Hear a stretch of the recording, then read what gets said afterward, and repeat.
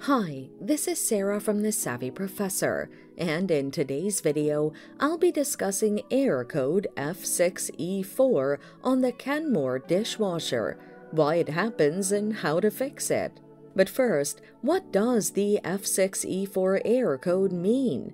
Error code F6E4 indicates that there's a malfunction with the float switch.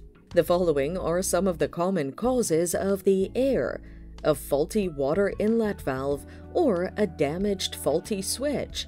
Now, let's look at the best solutions to fix the error. Inspect the water inlet valve. Inspect the area under the overfill for any blockages. Remove any stuck items and inspect the inlet valve and ensure it functions correctly. If not, you will need to replace it with a new one.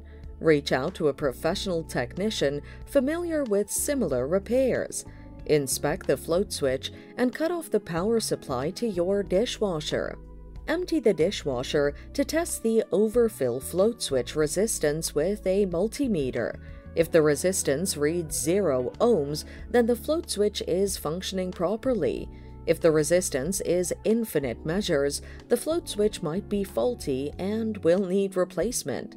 Contact a professional technician for a more effective repair. And that's it. Thanks for watching. Till next time.